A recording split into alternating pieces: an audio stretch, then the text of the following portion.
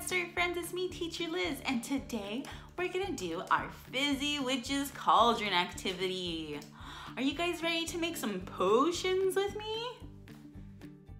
This week in everyone's packet you received a small witch's cauldron or pumpkin filled with baking soda and a few Halloween surprises, 2 pipettes, and a container of green vinegar.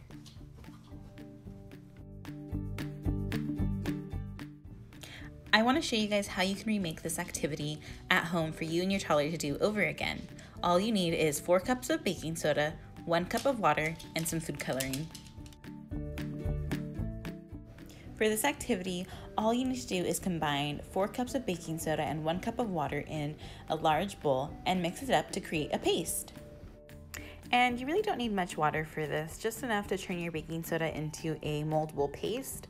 And then once I got it to the right consistency, I separated my baking soda into 4 different containers so that I could make 4 different colors and I could layer the colors in the cauldrons and the pumpkins. And then next I just layered and packed the baking soda into the cauldrons, and I even added a few spooky items for a fun Halloween surprise. And then once I had filled the cauldrons and pumpkins with baking soda, I just let them sit overnight so that they could dry. And then once you're ready to do this activity with your toddler, you can invite them over to explore their pumpkin or cauldron using their pipettes and some vinegar.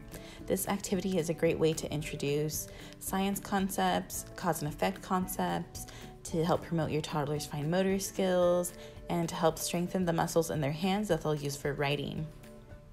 Now, the pipettes might be a little tricky for your toddler at first, but you can help teach them how to use the pipettes by doing a hand-over-hand method, or by starting the pipette by sucking up the vinegar and then letting them squish the vinegar out.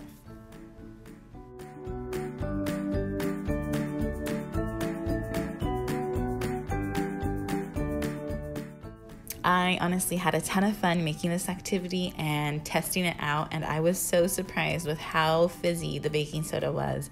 And so I'm sure you and your toddler will have so much fun doing this activity together. As always, we hope you guys have fun learning through play. Stay safe and stay healthy. Chew!